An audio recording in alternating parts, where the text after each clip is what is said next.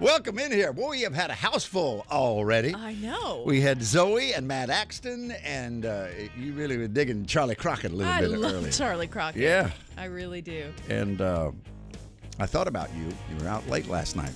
You were hanging out with Eric Church, Luke Combs, a bunch of ne'er-do-wells in the media at Chiefs downtown. Yeah. So the first thing I thought of this morning, knowing that you'd been out late and had to get up early, was Rosalie and Joe Maphis's words and Vern Gosdin's big hit record of dim lights, thick smoke, and loud, loud music. Kelly Sutton. It's the only kind of life you'll ever understand. Right. Dim lights, thick smoke, and loud, loud music. You'll never make a wife to a home-loving man. Morning, Paul.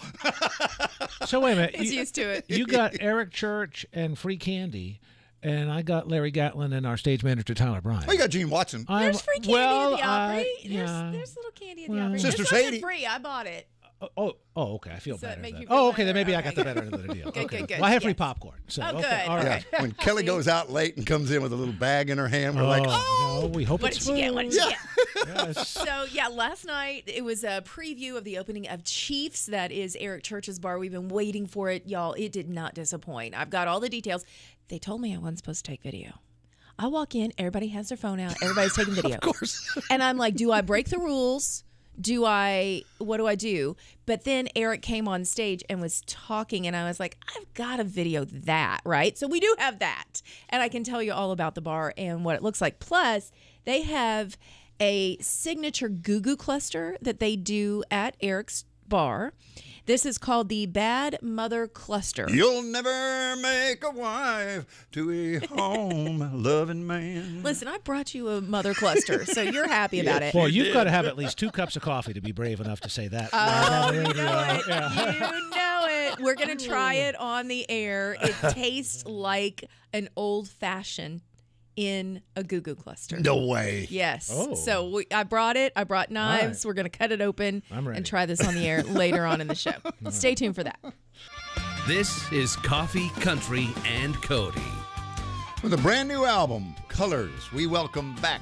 It's been way too long since we've seen you. Thanks so much for checking in on the social media to let me know you were available. And then you had to cancel, and we got a date that worked. So welcome Carley Arrowood, along with her husband, Daniel Thrillkill, is here this morning on Coffee, Country, and Cody. And we have a baby in a radio station. She's in the back. She's hanging out. Ellie. Yeah. But her full name is what? Eliana Hope. Yep. Eliana. Oh, that's beautiful. There she is. And that is Sandy. That's Grandma, Sandy, Carly's mom. Cindy. Cindy. Yep. And Cindy, this is Cindy's first grandchild. Yep. She hasn't put her down yet. Yep. Yeah. She's not quite walking yet. So I saw a cartoon. Somebody published a cartoon, or maybe it was socials, when our granddaughter Lily was born, and she was the only grandchild at that point. And they posted, and it was Rebecca, my wife, perfectly. To a T. Yeah, it was like, I have to see the baby there. The mother is picking the child up from the grandparents and leaving. And she says, no, but I have to see her all the time. All the time. She's All frantic the that time. she's being taken away. What's our comedian friend Jeff Allen's great line? It's a God's reward for not killing your teenagers. Yeah.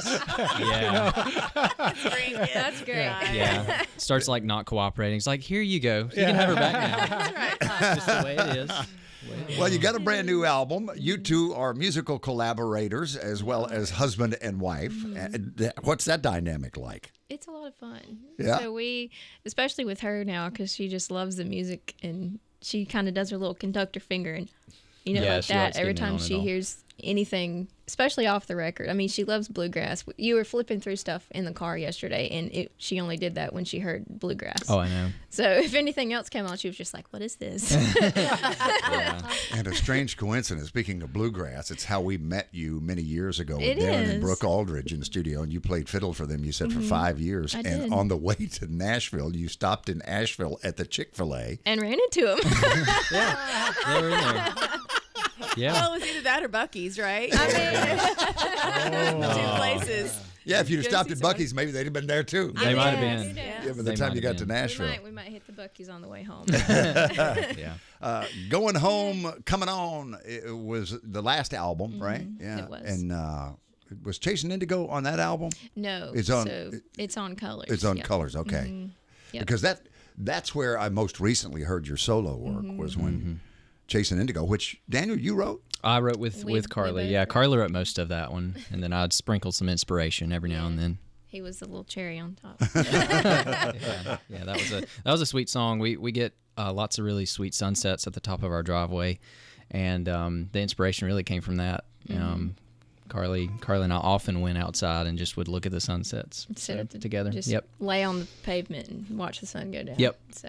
And we both were doing a lot of work. You know, Daniel is a wonderful Bible rebinder and has a shop in our garage and does his work there. And so, you know, when he was doing that, Ellie says, "Hey," I can hear her over there. But when he was doing that a lot, and I was doing my like booking work and music stuff from home, we would work late hours into the night. And so that song kind of came out of a dry, writing spell. How did you get into binding? That's such an interesting. Is that it started out as a hobby? It started out as a hobby, and then I posted photos online, and people kept reaching out saying, "Hey, I need this done." A lot of people need it done. Yep. And so I've just kept on getting people asking to do it. So like family Bibles. Yep, family Bibles. Because I was going to say I've got my grandmother's, and the front part of it is cracked, and a piece of it's missing. Yeah, I know a guy. I know a guy. Hey. He's sitting right here. That's awesome. That's really cool. People really trust you with that because those are cherished memories. Yeah, oftentimes they are, definitely. As a wedding gift from my wife, I got her. She was a history major in college and loved the Civil War was kind of her thing. And I found a Bible from 1862. That's awesome. Wow. So, but it was one of those that's seriously like this big. Yeah. And, like it weighs like 40 pounds. It's a lectern Bible. Yeah, like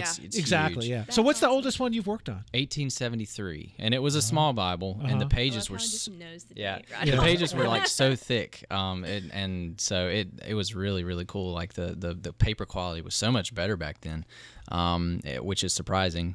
They last a lot longer than they do nowadays. But yeah, it's a lot of fun. Was the cover original cowhide? It was not. It was some sort of. I'm not sure, but it wasn't synthetic, but it was some sort of cardboardy material that they would use back then. Some sort of bonded paper. Bonded paper stuff. So I put it in goat skin and or cowhide. I might have done it in cowhide, but yeah. Absolutely. Does anybody ever request a particular leather? All the time. Do they? I've done shark skin, which is awesome. That one went to Texas. That Bible went to Texas. If it was a shark skin Bible, there's only one state. That or ostrich. Yeah, ostrich. It's been done. I needed to match my boots on That's Sunday. right. Exactly. Yep. Well, Carley, 4-H is where music starts for you as far as performing in front of people? Yeah, I think so. I was 9 when we were doing kind of a 4-H entertainment, event. And I saw a guy playing the fiddle. He was 13 at the time, Todd Elliott. Some of y'all might know that name. But his dad's a storyteller, and I saw him playing. It was just him, and he was playing the fiddle and singing The Devil Went Down to Georgia. And I was just like, I need to know how to do that. So we got in touch with his teacher, and she started me with the Suzuki method, classical violin, and I did that for about 4.5 years. And she rebelled. Did youth symphony, and I wanted to play fiddle from the beginning, and so it was just kind of funny how that started. So. And what is specific to Suzuki when you say that method? Because I hear that all the time related to young fiddle players or violinists. I honestly can't tell you because I was so young when I started. It was just, that's what you did was Suzuki, and there's just certain methods that they have in the front of the book, and it tells you how to hold the bow and how to, practice certain bowings and slurs with this bow and stuff. Yeah, I guess it's a regimen just of specific tunes that you can sight read and just learn good intonation and how to hold a bow. And they have one for guitar that I have not done, but they have one for classical guitar as well. So, yeah. Do you think that classical core though is a good foundation? I think so. Yeah. I mean, I had a lot of techniques that I had learned that I probably wouldn't have gotten if I just started, dove head first into fiddle. Mm-hmm. And then when I was teaching, I would always try to help my students do that. Like, not necessarily teach Suzuki, but just make sure, they knew how to hold the fiddle right and not like way down here. Some people like way down, and, make sure you get your left wrist right and your right wrist right. And different techniques. And so, yeah, it does help a lot. So does the Devil Went Down to Georgia ever make it into the set list? No. Oh, okay. I mean, we get tons of requests for it, and like not to play it on stage, but I have people come up and say, "Can you play that song?" I'm like, "Yeah, I can." But Alan Jackson, the pastor at World Outreach Church in Murfreesboro, once had Charlie Daniels play it. That's where Charlie and Hazel went to church, and he said, "I am not playing that song in a church house." Oh my goodness, he said, "Oh yeah, you are." And so he wound up playing it one Sunday. Different meaning, a little different. Yeah. Yeah, I'm just curious because Charlie was with Sister Sadie last night at the Opry. Yeah. Anywhere in the Suzuki method does it say you need to stand up on your tiptoes when you play like Deanie Richardson does? Probably not, but I mean, she makes it work. She does, doesn't she? You got to get into it. I was told, I would have a hard time being a fiddle player because I stood still, but it was just because I was focusing. So I couldn't read music that well. I would always just hear it and play. And so when I finally started actually leaning away from just reading the music, then my body, I just kind of started dancing and getting into it. I was like, oh, that's how it's supposed to be. You just feel it. And when did you realize you had the ability to sing as well as play? I grew up singing in church. Oh, okay. So I don't remember a time I wasn't singing, I guess. But I was in a band with my sister, Autumn, and I sang a lot of the lower end harmony part just because we were so little, we were young. And I was the oldest one, so I would just grab the lowest part and let a lot of the other ones sing lead. And as I joined Darren and Brooke, I went from, that low end to the higher stuff above Brooke, and Brooke's a powerhouse. So that really pushed my limits a little bit. And so I was like, oh, I guess I can do a little bit more than I thought I could. But Let's listen to that. Isn't that beautiful? So what a melody. I love that. Ellie loves it too. Oh, she does. She's over there like this. Favorite song, yeah. Fun fact, she was 2 weeks old. She had a little tantrum, and we turned it on because we had been recording it when I was pregnant with her, and so she had heard it a lot. And when she heard it, she was like, I know this song. She was 2 weeks old, yeah. Carley Arrowood, Daniel Threlkill, her husband, and they co-wrote that and performed it for us live on Coffee Country and Cody this morning. And so many famous folks in the music business are so fond of you and have given quotes on your website. John Weisberger, Jimmy Fortune, our longtime friend, Kristen Scott Benson. And then I see a quote from your friend Becky Buller on here, who I know at this moment, if she is alive, she is listening / watching Coffee Country and Cody. She's taken pictures and already posted them on Facebook. Carley Arrowood, accompanied by her husband Daniel this morning. Thank you for sharing your great talent with us. Thank you for having us. And all the best in your career and in your marriage. Thank you. And accompanying in the background there, maybe you could hear Ellie, that baby girl. How old is she? She'll be 10 months on Sunday. All right. Yep. Well, thank you again for coming to see us. Thank you for having us. Such a treat. From Newton, North Carolina to WSM, Nashville, Tennessee. Woo! Well, Kelly Sutton hanging out with Eric Church last night. You're awake now. Yeah, it's Coffee Country and Cody, WSM Radio. All our Circle streaming platforms at circlecountry.com, and Circle Now available in your app store. Great thing about that, on demand for up to 24 hours. Okay. You ready for A it? home and little children mean nothing to you. A house filled with love and a husband so true. You'd rather have a drink with the first guy you meet. The only home you know is the bar down the street. Please welcome. Well, it's a new bar. It's a nice one. You say all that like it's a bad thing. I don't understand. Please welcome Kelly Sutton. I mean, I felt great about it. It's open, y'all. Chiefs, it is on the corner. You cannot miss it. If you come to Nashville and you are walking or driving down Broadway, you cannot miss it. Truly at the corner of 2nd Avenue and Broadway. Now, this used to be the Cotton Eye Joe souvenir shop. So if you were familiar and you stumbled across from, I don't know, maybe you were at Acme, which is across the street, or directly across the street is the Hard Rock Cafe. So if you've walked in there at some point, then you've probably been in that building. They've taken it completely apart. When we were there last night, we got to see a video of the construction. Holy cow. At one point, it was 4 brick walls and just an empty shell inside. And how many stories? It is 6 stories tall. I knew it is massive. More than most of them. Yes. Well, and when they told us that we could come last night, they said, do not take pictures of video because we really want the church choir to be the first ones. And that's his, of course. But you did it anyway, didn't you? His fan account. Because this is what we expect from you. Well, I didn't until I saw everybody else doing it. And then I just took a little video. It's just of him. Your Honor, I didn't until everybody else did. I saw everybody else doing it. So I figured, I mean, you can't arrest us all.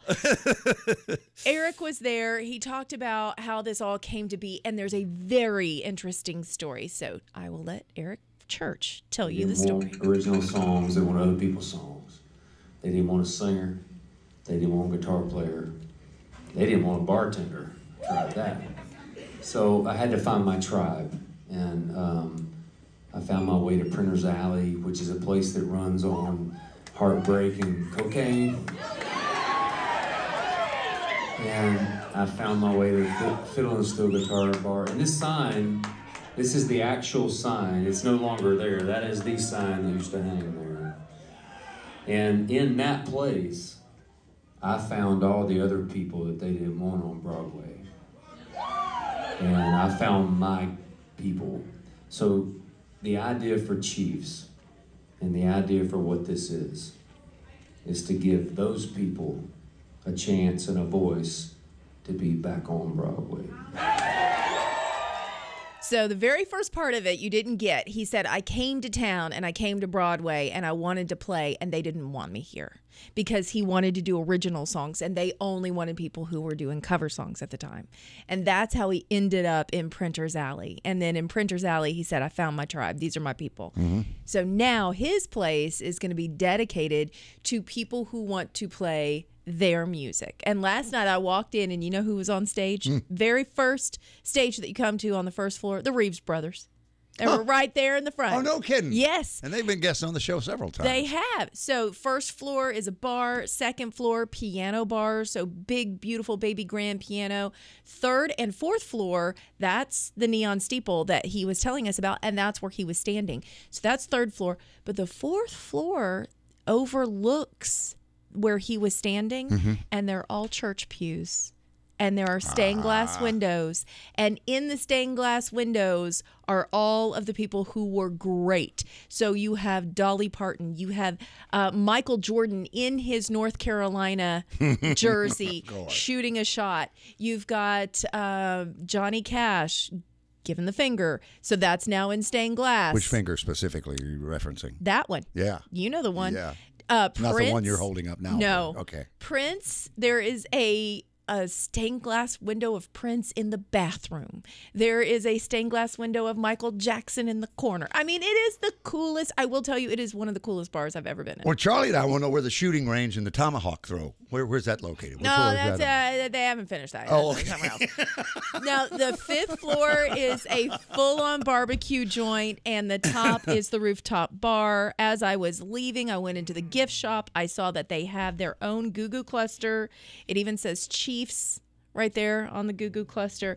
So this has cherry, orange, and it also has his whiskey because you know he has his own whiskey signature line. Mm-hmm. So it has his whiskey in it. I'm going to cut this open and we're going to taste it on the air. This is the Goo Goo cluster. By we're going to taste it, you're going to taste it? No, I'm going to give and you tell guys us how a bite. Great it is? No, I'm going to give you a bite. Thank you. I'm cutting it. That's why I brought a knife out here. And spent your own money on this. I did.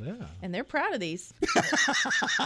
You don't think? Well, you're going to expense it, right? $15. No. Yeah.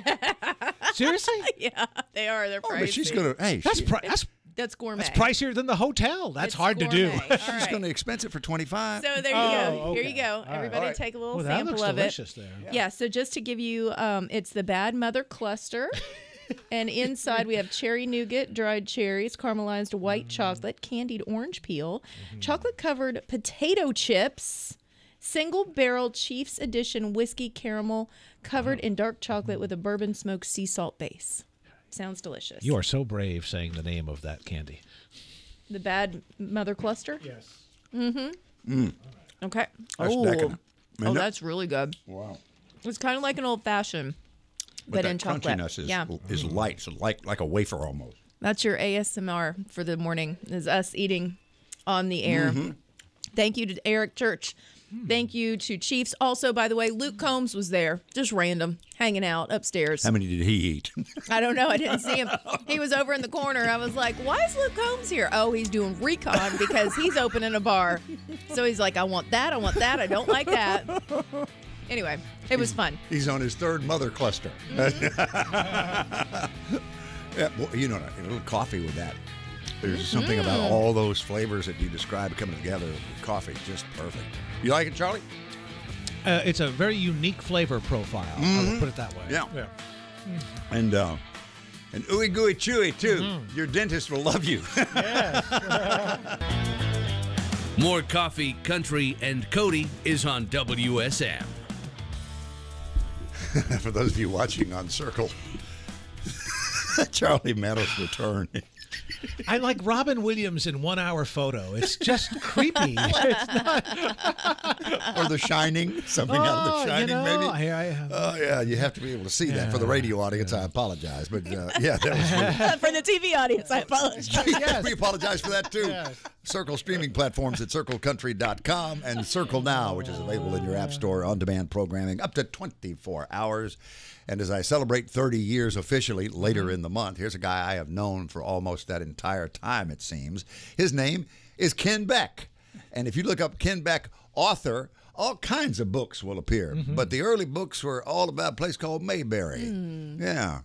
And the Andy Griffith Show. And then later on, a cowboy cookbook that I actually have an entry in. Right. Ken Beck, welcome back to Coffee, Country, and Cody. This usually happens over near where you live on the front porch of the Cracker Barrel Old Country Store around Wilson County Fair time, it seems.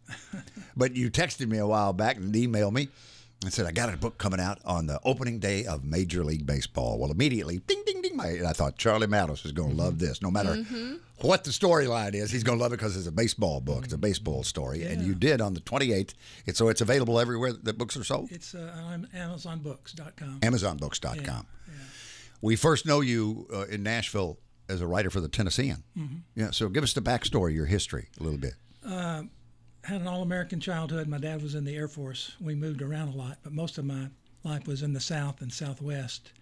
And in the third grade, my dad had to go to Korea, South Korea. We couldn't go. So my mom decided to stay in this small town in Arkansas where my father's grandparents lived. And so in the summer of 1961, I started playing Little League Baseball, third grade. Played one game, Dad came home, and we moved. So then we went to Del City, Oklahoma, there's an Air Force base outside of Oklahoma City. And they didn't have Little League, they had YMCA baseball, but in 1961 was when Mickey Mantle and Roger Maris were both going after Babe Ruth's 60 home run mark. And that's what really got me intrigued in baseball, and I started collecting baseball cards. How old are you at this point? 9 or 10. Okay. Anyway, I started collecting baseball cards, and I think every boy in America probably first loved the Yankees, but after a year of living in Oklahoma, I realized the St. Louis Cardinals are here, so the Cardinals became my team. And I just I played baseball in the summer every day. We lived in the suburbs. We would meet in different backyards, all had different ground rules, but we played on an organized team, and every afternoon we'd have practice at 5, and we'd play 2 games a week in the summer, maybe 12 games. Very simple, on a school field, backstop, no lights. At the end of the season, we would play on a lighted diamond. It was very simple.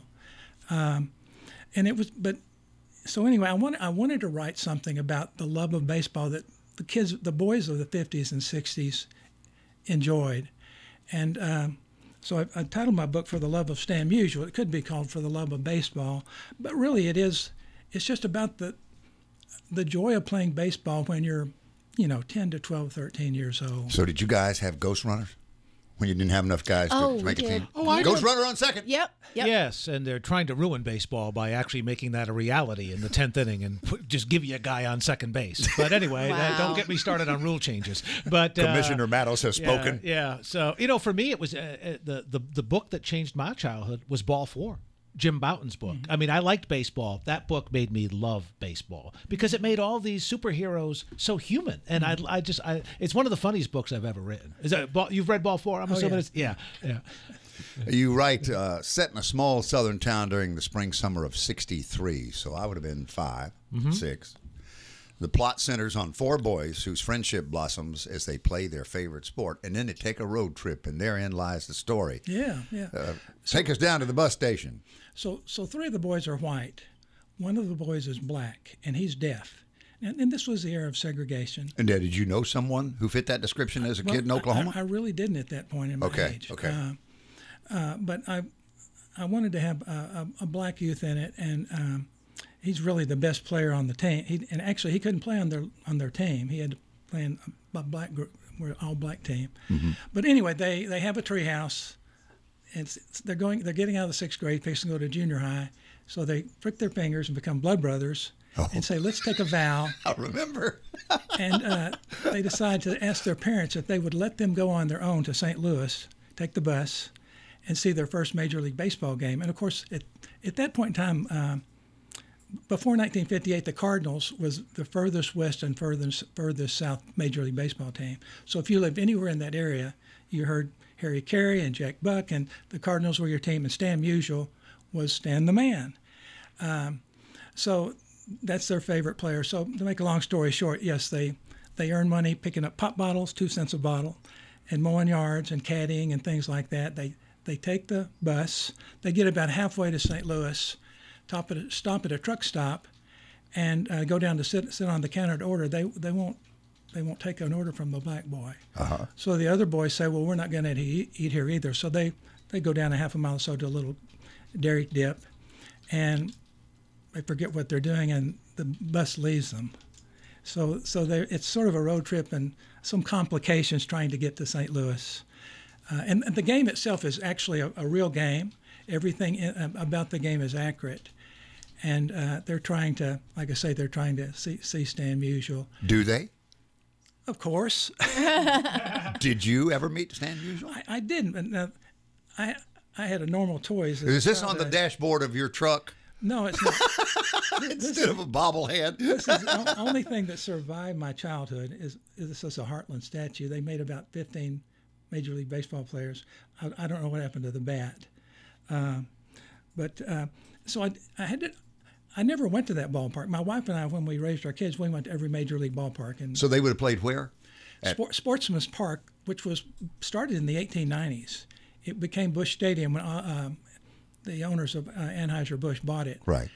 And anyway, so I had to do a lot of research. I never saw that park, and I've got baseball books of all kinds describing the old parks.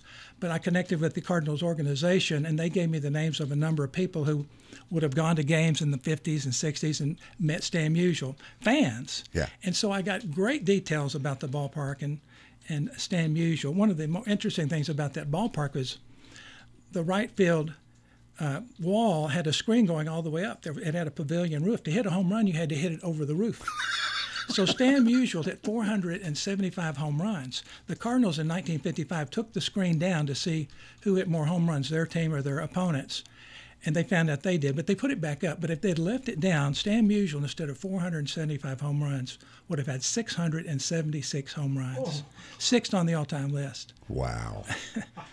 The research that Ken Beck puts into his work is just extraordinary, and I love you for it. Ken, thanks for your friendship through the years, and congratulations on the new book, which has been out for about a week, For the Love of Stan Musial. Amazon Books is where you get it, right? Right.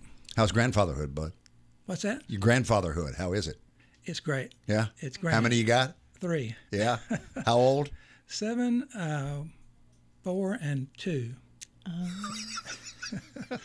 They play baseball, any of them? No, not yet. But they're wearing me and my wife out, let me tell you that. Oh, good. Coffee, Country, and Cody, highlighting the exhibit American Currents, State of the Music, on display at the Country Music Hall of Fame and Museum. We see the Lainey Wilsons and the Kelsey Ballerinis, but then we have people that we know are incredible artists and are starting to really see their journey develop, like Billy Strings. Billy Strings has been in this exhibit for several years at this point. He just, keeps it going, keeps making us decide that he needs to be in here. Yeah. He had a huge year. I saw him play Newport Folk Festival. He played the Willie Nelson, the 90th birthday shows. He's just, he's exploding, and whether you're hearing him on, you know, mainstream radio or not, he's got this fan base that is ready to show up and show out. He gave us some cool stuff too. He always delivers with just really unique things. This year, the one that seems to be attracting everybody is the early lyrics to California Sober, his song with Willie Nelson. It's not a piece of cardboard. It's just like taken and scribbled, and you know, that's how inspiration strikes, and when it strikes, you just kind of figure out a way to record it too. American Currents, check it out. Country Music Hall of Fame and Museum, y'all. And you don't have to go to the hall at this moment in time for Poets and Prophets, because Poets and Prophets came to us. 2:30 tomorrow at the Country Music Hall of Fame. Jockey DeShannon, Poets and Prophets. Well, hello, old friend, Michael Gray. Hey, Bill. Good morning. You're the one who's moderating this. Yes, sir. I have that privilege. And we have the privilege of meeting her, for me, the first time. Kelly, you? First you time, as well? yeah. Well, it's such an honor for me to be here. WSM has just been my Bible, and as a young girl growing up, to have an opportunity to hear a record or to be on a program or interview, it just seemed like an impossible dream, but it did come true, and here I am. So you would have grown up in the shadow of this signal in Hazel, Kentucky? Absolutely. On the border with what, Callaway County? Yes, that's correct, and you walk across the street and you're in Tennessee. Okay. But I just, this was the Bible, and whatever you all said, that's what we did. It was the gospel, right? It was the gospel. I understand. Exactly. So it's a great honor to be here, really. It's so special, I can't really tell you, and I can't find the words to tell you how important and you all have played in my career. Well, first let me say greetings from Brenda Lee. She would want me to mention her to you because your name comes up every time we visit. We do a presentation for Leadership Music. Jockey DeShannon's name. She's the best. And all the things that you've accomplished musically that people aren't aware, that you wrote songs that are just American standards. And they go, I didn't know she wrote that. Because you didn't sing it necessarily. No, that's true. And we'll get to some of that list here in a moment. But Brenda is the reason that I'm here. She gave me my first start with the hit song "Dum Dum" and recorded several of the songs. And she's just the best. She's so unique, so gifted, so talented. And Brenda paved the way for so many of the artists that are successful today. Including the Beatles? Including the Beatles, everybody else. We all wanted to be like Brenda, but there's only Brenda, and I'm so grateful to her. Well, Kelly, if she weren't so shy and introverted, that Brenda Lee. Which one, Jackie or Brenda? Because both of them. In talking to her and seeing the success and yours paralleling at the same time with so many of your songs going to her, how did your song wind up in Brenda's hands? How did that happen? Well, I was with Liberty Records arm publishing company, Metric Music, and of course, I just idolized Brenda, and we wrote for Brenda and only Brenda, keeping her in mind. There was absolutely no one else that we wanted to write for. Our goal was to have a song recorded by Brenda Lee, and then that was that's it for us. Was it 6? Pardon? Did you have 6 that you did with Brenda? Some of them I go back now and I look at it, I think, oh wow, we did that. So as one creeps up the ladder in age, but there was no. I don't think anything has really topped that experience, having her record a song of mine and having it be a hit. That I've done it all. That's it. I've got my Brenda Lee records, and I'm good. 1965, everything changes for you. There's a song from Hal David and Burt Bacharach that comes into your life. Yes. What the world needs now is love, sweet love. And it holds up today, as much as it did in 1965. Well, thank you. I'm very proud to say that my record's in the Library of Congress. It was just voted in this last time. So I'm so blessed to have that. But it was a song that Burt played for quite a few artists, and they turned it down. Did Dion turn it down? Yes. No kidding. Yes. Because famously they had so much success together, Dionne Warwick. We actually, when we were rehearsing the songs that we were selecting for the recording session in New York, Hal David kept saying, "Bert, play What the World Needs Now is Love." And and we would just, rehearse some more, a few songs, and I'd sing them, and Bert, play What the World Needs Now for Jackie. I don't know.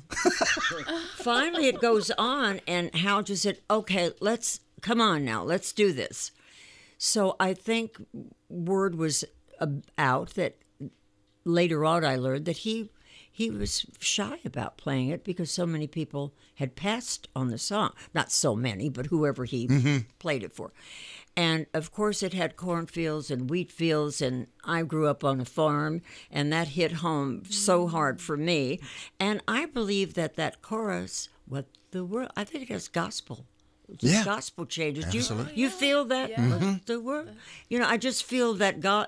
And so I was home free with that song. that played right into me. And when I learned it and when he heard me sing it, he thought it was the greatest. And they just said, "That's it. Off to Bell Sound. We're going to New York." And that's how that record happened. And it's interesting because although we rehearsed it many times, that was recorded live. There were no punch-ins, no, we'll take this little bit and, make this note sound better. Nothing. It was just right. In a couple of takes, we had it. That's how good you are. Well, I had a lot of help, but we were all in that little studio at Bell Sound. It was so interesting. I'm in my little vocal booth, and it was really quite a happening. We're going to feature that first, Charlie. Let's do that. Let's make those memories of 1965, and then Michael Gray will come back to tell what Poets and Prophets will be like with Jackie DeShannon tomorrow, 2:30, Country Music Hall of Fame and Museum. This is Coffee, Country, and Cody. Coffee, Country, and Cody, highlighting the exhibit Eric Church, Country Heart, Restless Soul, on display at the Country Music Hall of Fame and Museum. When he came on the scene, there was a different look. We didn't have Chief yet with the sunglasses. Right, no sunglasses. There are so many early photos with no sunglasses, and you forget that was a thing. Right. And that really comes about when you get to the Chief era. Okay. But, you have to get through first kind of the little bit of a struggle to get played on the radio, to find fans, but once you find them and you grasp them, they're all in. And that's really the thing that kind of runs throughout, is how good he is with that, including Bruce Springsteen. Look at that! I know. There's correspondence with Bruce Springsteen. It's great. Here. Yeah. So obviously the song Springsteen, Bruce heard it, basically got this note to Eric. It's on the back of a set list from a show that's miles long and really goes to show kind of what he would do later with his, back-to-back sets and no openers, and that, the tours later on in his career. Kelly Sutton gets a fun assignment every now and then. I know I do. Man, that was really special. Yeah. And then to be at his bar that he opened last night. I mean, Eric is on everybody's lips. You can go see it. Do you think we could get a writer's night for Jackie DeShannon on stage at Chiefs? You think we could work that out? 100%. She walks in the door and they're like, "The floor is yours, ma'am." That's Poets and Prophets for her tomorrow, 2:30 with this fella. He's going to be the moderator of the session. Poets and Prophets, 2:30, Country Music Hall of Fame and Museum.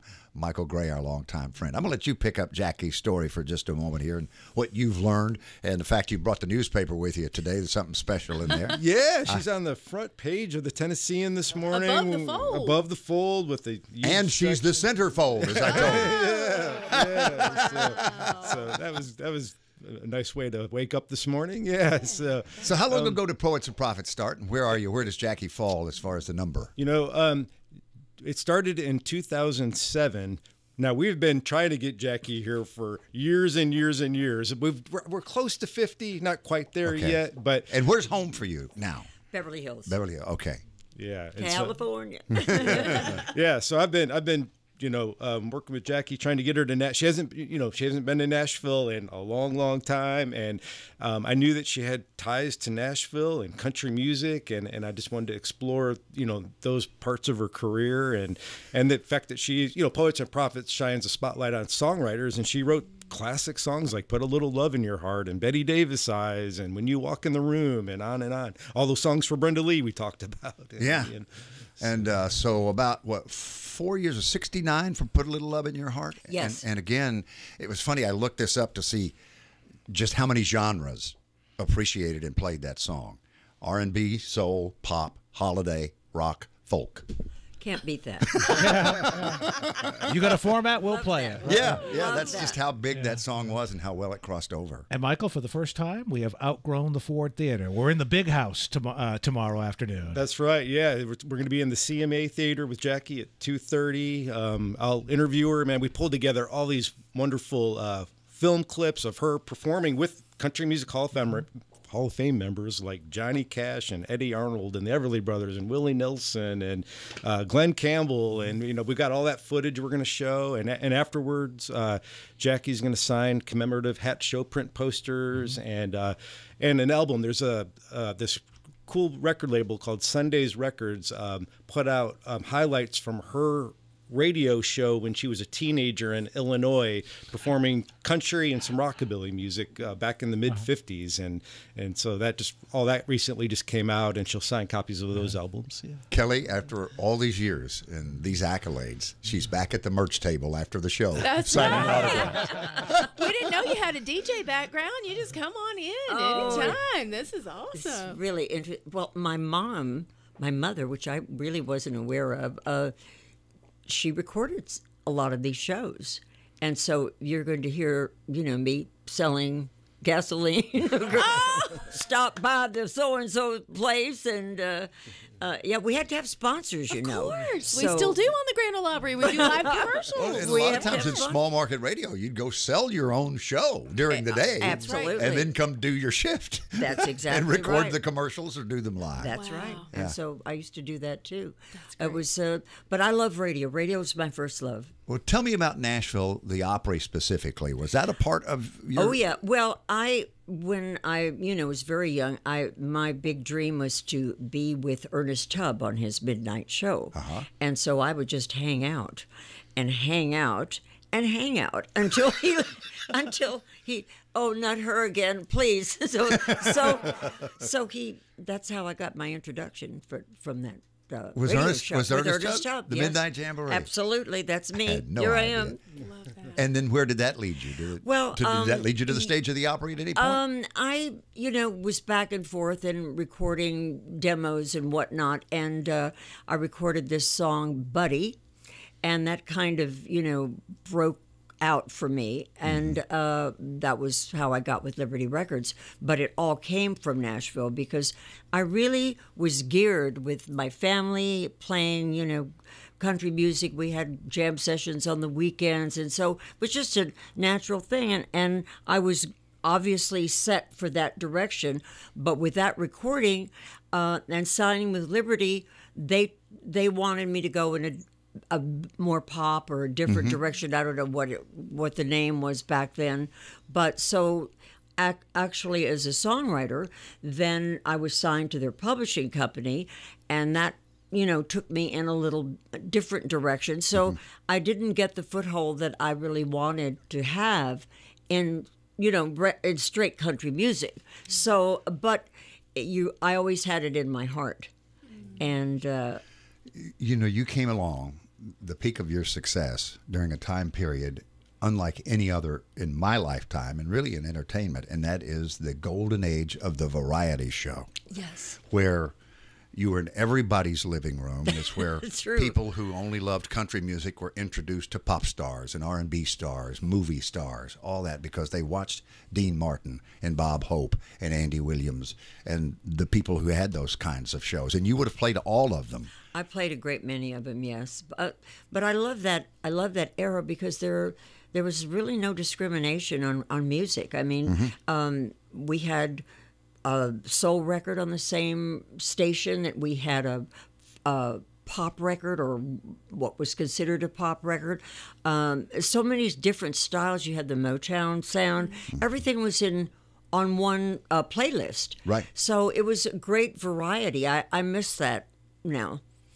So, Michael, details on how people can be a part of it with you tomorrow with Jackie DeShannon. Yeah, thanks, Bill. Yeah, 2:30 tomorrow inside the Country Music Hall of Fame and Museum in our CMA Theater. And if you buy a ticket to the museum, it gets you into all the galleries and all the exhibits, but then it also gets you, into this program at no extra cost. And I'll interview Jackie for, a good hour, maybe hour and a half, and then she'll do the signing afterward. So. And one of the great perks about being a museum member is all of these programs are included with your membership as well, too. That's right. So, and I think it'd be nice because you got 800 seats to play with, too. Yeah. So we're not going to have to turn too many people away, And I think you get an 8x10 glossy autographed by Kyle Young. Don't tease me. Well, we use that as our dartboard. No, that was a joke. Morning, Kyle. How you doing there, pal? A little more of me in my monitor, There please. you go. Yeah. Yes, Mr. White and his steel guitar would like some more monitor. Kelly Sutton, what's up? I just saw this come across By my the way, desk. you're right. We did have a dog and a baby in the studio this morning. Best day ever. Best day ever. I got so excited. I was like, oh, they brought a dog and we've had a baby. So I just saw this come across. Colt Ford suffered a heart attack. He is currently in the hospital. He was at Dierks Bentley's Whiskey Row in Gilbert, Arizona.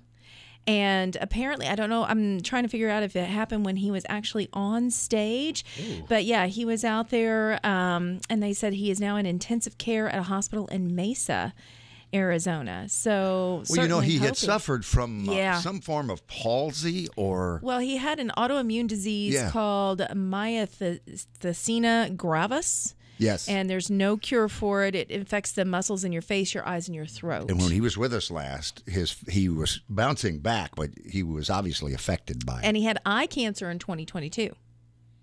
So he's been through a lot. But thoughts and prayers definitely with Colt today as he is continuing to recover in a hospital in Mesa, Arizona.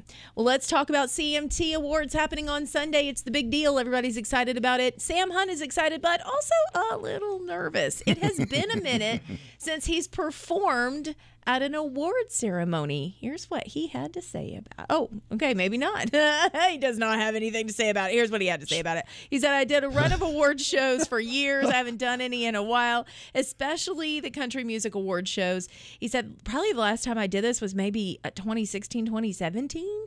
So he hasn't performed at an award show in a minute, but he is excited to be a part of this one coming up. Lots of people going to be on stage performing this weekend as well. Full list of performers, everything that you need to know. You can go to cmt.com. Also, if you still want to vote for Video of the Year, it's vote.cmt.com. That's where you can find the info and vote on your favorite.